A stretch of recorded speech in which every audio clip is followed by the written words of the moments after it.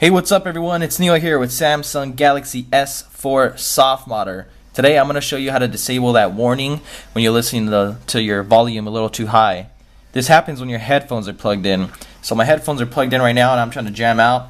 But when I get to a certain point, so let's start from the bottom. When I get to a certain point, it gives me this annoying warning every time. Listen at a high volume, whatever, may damage your ears. I can hit OK and it won't pop up for a while, but after a period of time this will come up again when I try to go high on the volume, and it'll happen again when you reboot your device.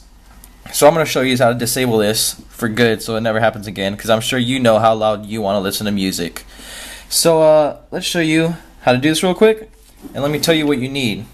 This only happens when your headphones are plugged in, just so we make that clear.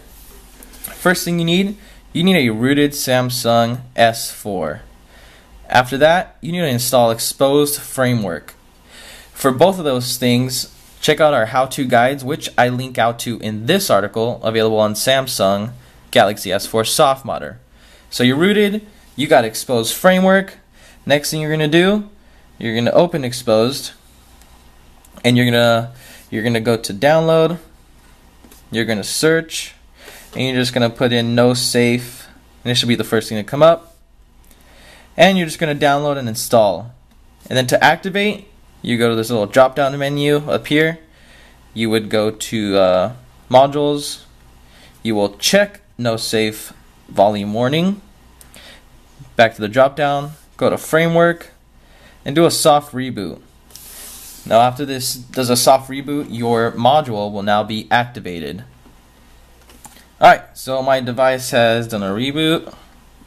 Let's play some music real quick, and you'll notice now that when I try to put the volume up, I won't get this stupid notification. So let's just play this first song. So let's go. Oh, well there you go already. So I'm going up and down. I can go past 10 like nothing. I can go down, nothing. So it's really easy to set up. After you got it rooted and you got Xposed, it's really simple, but definitely check out the full article on Samsung Galaxy S4 softModder. You get it step by step. You got all your links provided. Don't forget to leave a comment with a question, like, subscribe, and thanks for watching, guys.